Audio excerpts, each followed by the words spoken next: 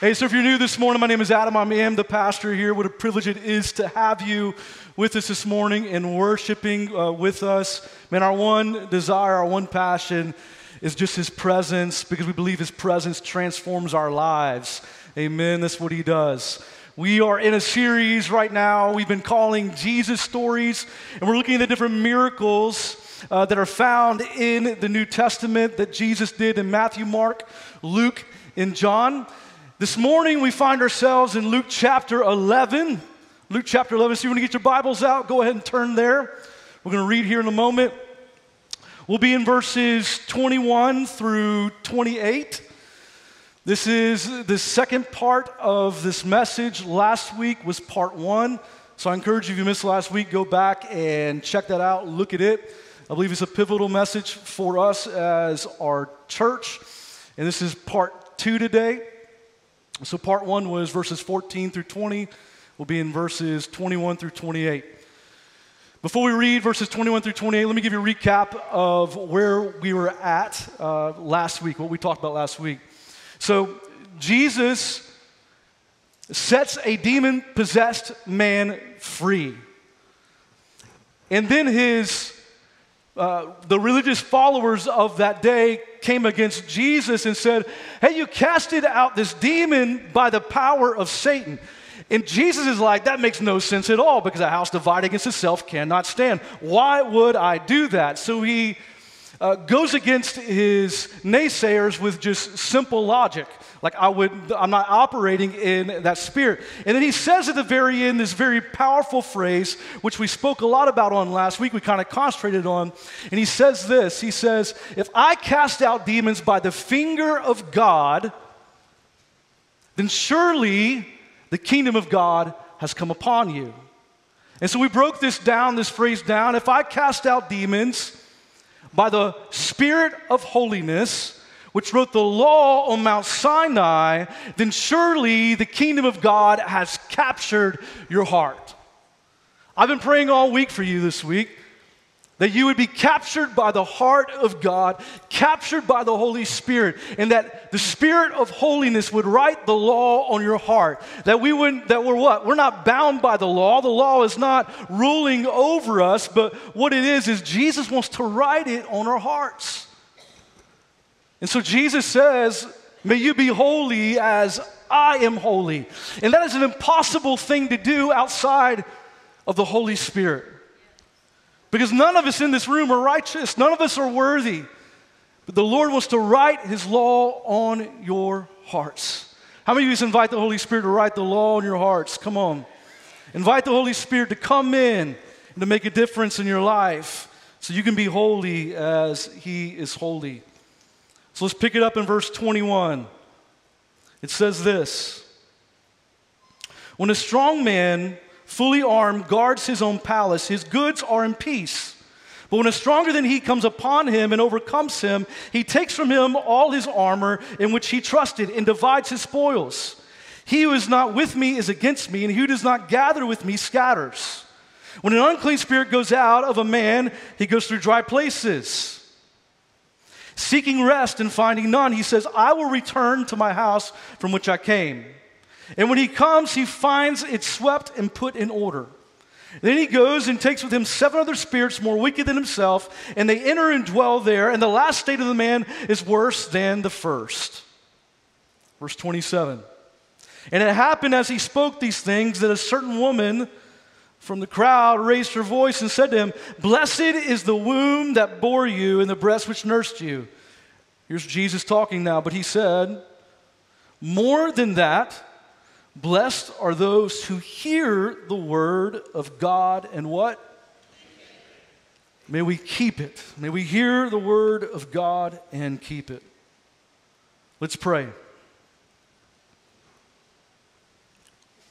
Holy Spirit, we thank you that you were here in this place. Lord, I ask that today, God, that you would work and move in our lives, Jesus. That, Lord, you would make your word alive in us. Lord, I pray that for any desire that's inside of me, God, to please man, God, I pray you would rid myself of that. That, Lord, your words, God, would flow through me, Jesus. I pray for clarity in every mind and heart this morning. That, God, we receive from you exactly, God, what you have for us. Jesus, my prayer today is that you would teach us your ways. For, Lord, we want to know you and find favor in you. So, Lord, we humbly submit ourselves before you today. We love you, we bless you, and we thank you. And everyone said, amen, amen, amen. How many of you enjoy spreadsheets and statistics? Anyone in this room? I just lost a bunch of you. Some of you in this room are like, yes, spreadsheets, statistics. I'm not one of those, but I want to give you some stats this morning to start off with. Practicing Christians has nearly dropped in half since the year 2000. From 45% to just 25%. The growth of atheists and agnostics has nearly doubled in size from 11% to 21%. In the U.S., ages 18 to 29, those who grew up in church, 64% of them, nearly 2/3 of them, have withdrawn from church involvement as an adult after having been active as a child or teen. These are staggering statistics. One thing that we're doing is there's going to be a college ministry that's going to be starting up ages 19 to 24 here in the next month, so be looking out for that. Only 28% of churchgoers are involved in a discipleship community, down from just 12% 3 years ago. 46% of pastors under the age of 45 say they are considering quitting full-time ministry. Church, if this doesn't tell you that we are in a battle, I don't know what else will. Listen, we are in a battle. It is a battle between light and darkness. And we can't just be sitting on the sidelines looking on. We've got to be active and into the game as warriors of the kingdom of God. Because this battle is against the light in the kingdom of God versus the darkness in the kingdom of Satan. Ephesians 6 says this, we don't wrestle against flesh and blood, but against what? Principalities, against powers, against the rulers of the darkness of this age, against spiritual hosts of wickedness in heavenly places. Listen to me, church. Our battle is not against someone else. Our battle is not against people. Our battle is not against someone who has offended you even. Our battle is not against that family member who might have mistreated you. Our battle is not against the boss who doesn't hear you out. Our battle is not against y'all Joe Biden or Donald Trump. It's not a politician. Our battle is not against flesh and blood, but our battle is against the unseen world of the kingdom of darkness that is trying to hold back the kingdom of God. That's where our battle is at. The good news is this, though, that Christ, He's given us every single tool for this battle. In Ephesians 13 through 18, it lists out the armor of God. And these tools, this armor in which we are called to put on daily, is our weapon against the kingdom of darkness. It's the breastplate of righteousness. And I find it interesting, the breastplate of righteousness, it covers our heart. That there's no one in this room who can be righteous. This is only by Christ. And we are covered only through the grace of God and salvation. He's called us daily to put on the belt of truth. How many of you know that we need to be able to discern right from wrong in the day in which we live? We need to be able to see truth. We got to put on the belt of truth. He's given us the feet of peace. The feet of peace. Many of us in this room, we're struggling with anxiety and worry, and we lack peace that only comes from what? God. True peace only comes from God, not when everything is perfect and everything works out. The shield of faith, the sword of the Spirit, the Word of God. If we're not reading the Word of God, my friend, we've got no offensive weapon. You see, when the enemy comes and attacks against you, you've got to write the Word inside of your heart. How did Jesus defeat the enemy while he was in the desert? He spoke the Word of God. You've got to have the sword of the Spirit and the helmet of salvation, which renews your mind every single day. Listen, we can have victory in Jesus through the tools in which He gave us. We are in a battle, we are in a war against the kingdom of darkness. And when I'm reading this in Luke chapter 11, it is such an incredible picture of this battle. Look at this, verse 21. When a strong man, fully armed, guards his own palace. Now remember that phrase, guards his own palace. We'll get back to that here in a moment. His goods are in peace, but when a stronger than he comes upon him and overcomes him, he takes from him all his armor in which he trusted and divides his spoils. Again, here Jesus paints this incredible picture of this battle that's going on. This strong man who has taken ownership, but then a person who is stronger, which is Jesus. The strong man is Satan, but then Jesus painted a picture. He's saying, I'm the stronger man, and so when I come in, I can have victory because we give the devil, we give Satan way too much credit, y'all. Way too much credit. Jesus is all powerful. He can overcome Satan at just a snap of his fingers. It's so easy for him. And I look at this, and I look at Jesus' ministry in the New Testament here. And I think about it. As we're going through these 37 different miracles, and we've covered many of these now at this point, 7 of them is Jesus casting out a demon and bringing deliverance in somebody's life. So this is an important ministry for Jesus. And I believe it's an important ministry for the greater C Church. Amen?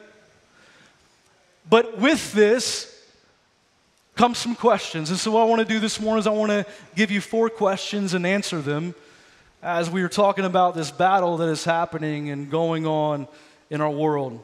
So the first question is this, that arises when we're talking about this subject.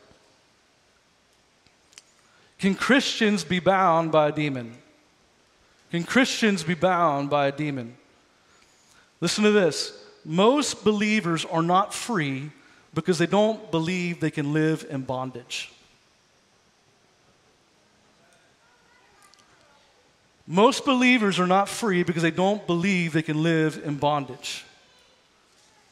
John 8:36 says this, and this is an incredibly well-known passage that we love to quote, and I love it. It's good. For whom the Son sets free is what? Free indeed. But who is that talking about? Verse 31. So Jesus said to the Jews who had believed in him. Jesus is talking to believers when he makes this statement. And if he's talking to believers, it means that believers can live in bondage, y'all. Let me tell you about an experience in my own life with this. Back about 4 years ago or so, I have a building that's separated from my house. It was a wood workshop when I moved in, and I turned it into a studio, recording studio. And so I would try to rent out the space to pay for some of the equipment that I had purchased and bought. And so I would have engineers come in, sound engineers come in and record people, and then they would pay me for the time that they had rented out the space. So I had someone come in and record, and for whatever reason in my heart, I knew they needed to go check to see what was recorded. And so that night after the recording session was done, I went back and kind of looked at what was being recorded that night. And as I began to listen to the music that was recorded, it was the most vulgar stuff. Every cuss word, every vulgar slang, everything. It was demonic. And that night, I felt, I'm serious, like I felt this push in my back. It's like somebody was poking me. It was about 2 a.m. in the morning, and I woke up, and I heard the phrase, "Do not defile my altar." Do not defile my altar. You see that where was being recorded is the place that I spend time with the Lord, my secret place. And the Lord was saying to me, why are you doing this, trying to make money off of something that I gave you that is only for me and you? Don't defile my altar. So I said, okay, God, I get it. I'm not going to allow that to happen anymore. But shortly after that, for the next 2-3 months, I went into this time in this place where I'd have, honestly, these thoughts of suicide. I felt depression and anxiety. Mind you, I'm on fire for God. I'm a worship pastor here at Journey. But every once in a while, I'd have this feeling of depression, anxiety, and thoughts of suicide from time to time. And I didn't really know what was going on in my own life. I didn't know what I was experiencing. I just was like, this is not me. What is happening, Lord? I don't want to think this way anymore. I had a call from a friend of mine. And they said to me, Adam, I feel like there's a demonic spirit trying to come against you, trying to take your life.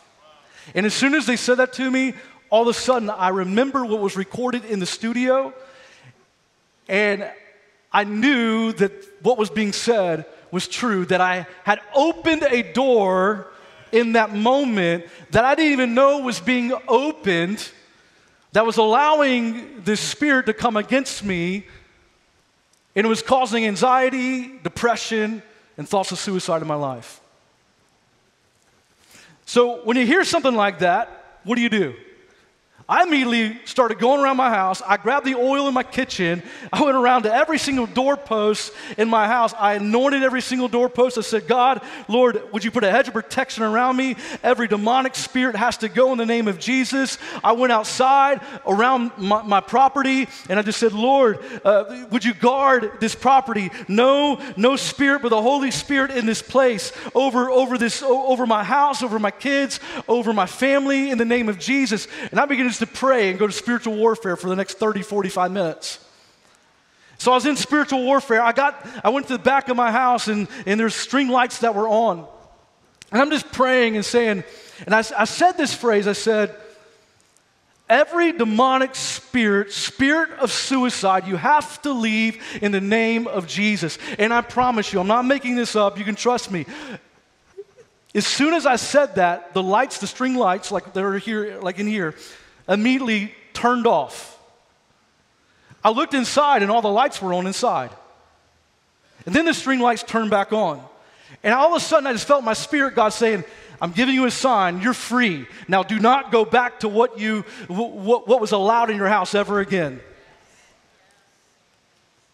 And I was free in that moment. I was beginning to worship God and praise God because I found freedom. I was like, Lord, I'm not going back to that. I'm not opening that door ever again in my life, or allowing that door unknowingly to be open.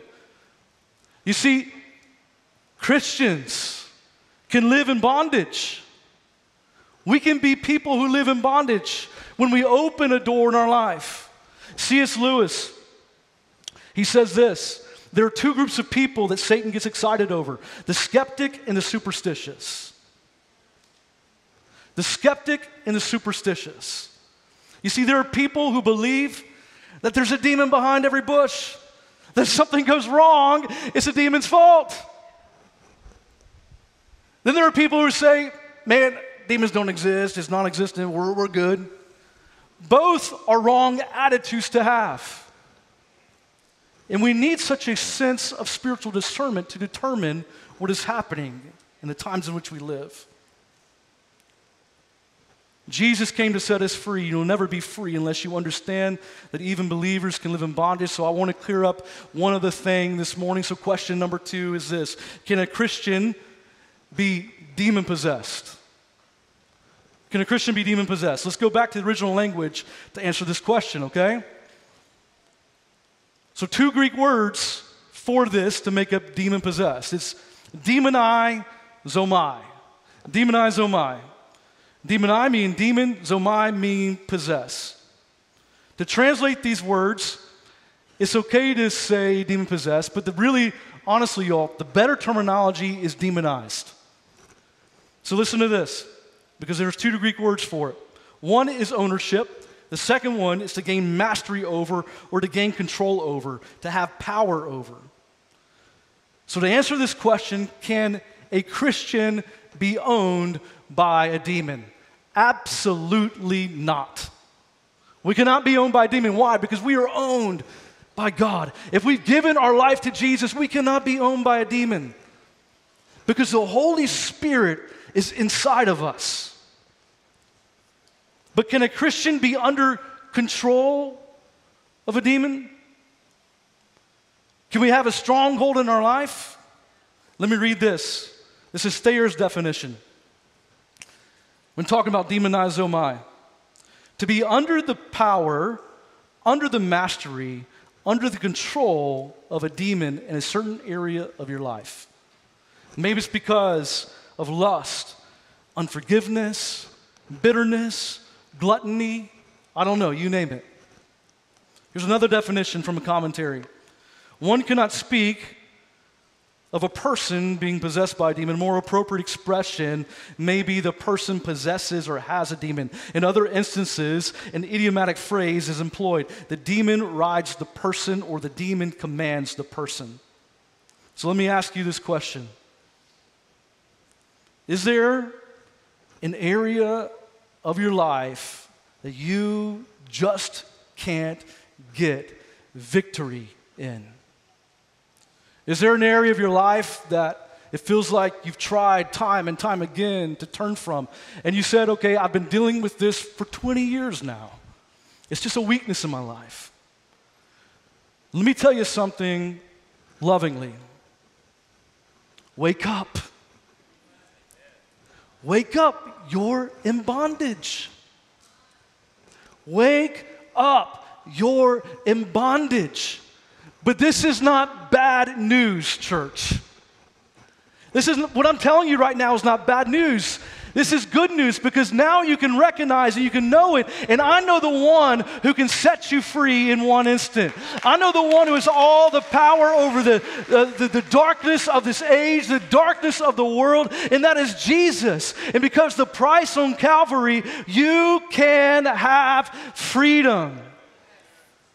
We can be in bondage, but it's so easy. You see, in the presence of God, everything is easy. And He can set you free in just one single moment.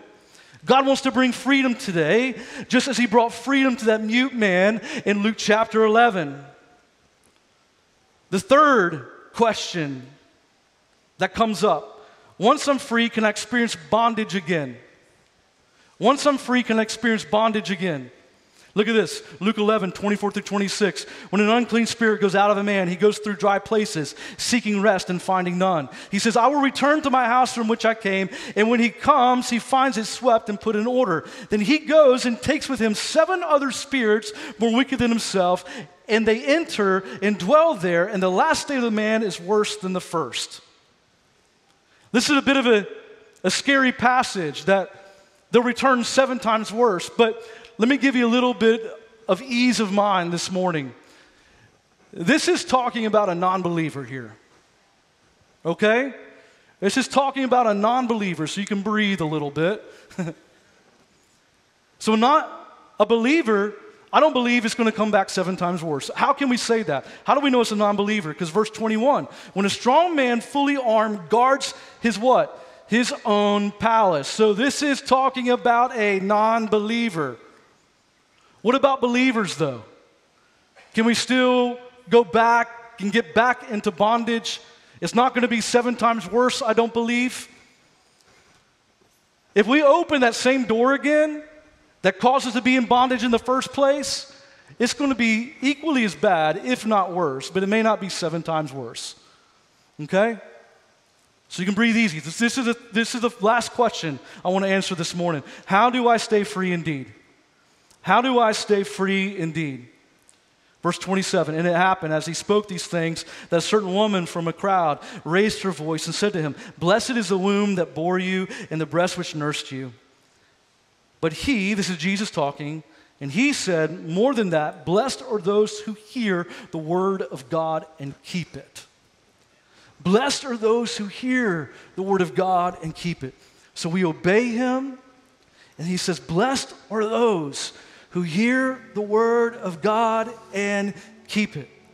It goes back to verse 20 from last week.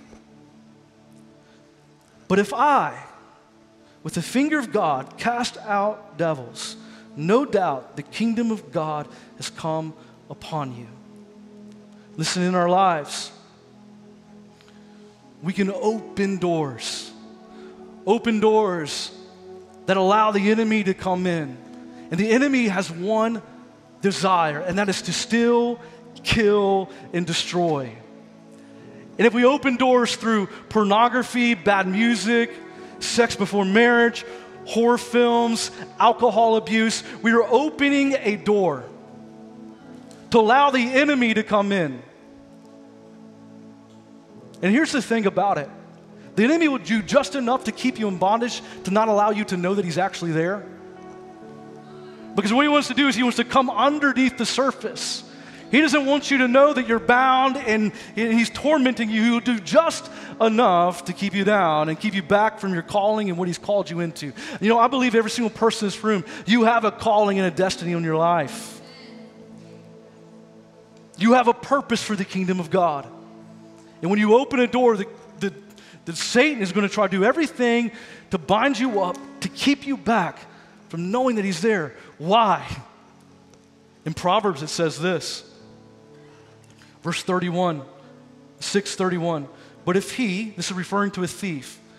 I said earlier, the thief comes to what? Steal, kill, and destroy. So if he is caught, he will pay what? 7-fold. Listen, when we realize the enemy is there and we get freedom and we allow the Holy Spirit to come in and to write the word, write the law on our hearts, the enemy has to pay back 7-fold what he's stolen. So do you think that he wants to be caught? No, he doesn't want to be caught. He wants to do just enough to keep you in bondage. But I'm here to tell you this morning, whom the Son sets free is free indeed. That we might be bound, we might live in bondage, but man, Jesus is stronger than anything. It said the strong man, Satan, when the stronger man, Jesus, comes against him, he's going to set them free. He's here to set you free today. So a lot of people will say this: do we need discipleship or deliverance? Do we need discipleship or deliverance? Some will say, oh, you need discipleship, you need someone around you to pour into you, and that's all you need, you don't need deliverance. Others will say, you only need deliverance, you only need to be free, and you need to get prayer and get out of bondage. So the question is, do we need discipleship or deliverance? The answer is yes. We need both. Why? Because you can't cast out the flesh and you can't disciple a demon. You can't cast out the flesh, but you can't disciple a demon. So whom the Son sets free is free indeed. So this is my point this morning, and this is what I want to get at. This is where it comes back to last week. This is why this is part 2, because it kind of comes together. What we want to do is we want to turn from the bondage and allow the Holy Spirit to set us free. And then what does the Holy Spirit come and do? He comes and he writes the law on our hearts so we don't turn back to that old sin. We don't open those doors anymore. And so what happens, he writes the law on our hearts, giving us this desire to follow him and to be holy as he is holy. You see how it all fits together? So what the Lord wants to do is he wants to bring freedom into your life and allow the Holy Spirit to fill that void and fill that place. And for you never to go back to live in bondage ever again. So Lord, I pray in this room today, Father, that Lord, you would set your people free. God, it's not anything that I could say, not anything I could do. It's only by the power and the Spirit of God. And so, Holy Spirit, would you set us free today? Any area, God. Any area, Jesus. Would you search our hearts? Would you rise and stand with me?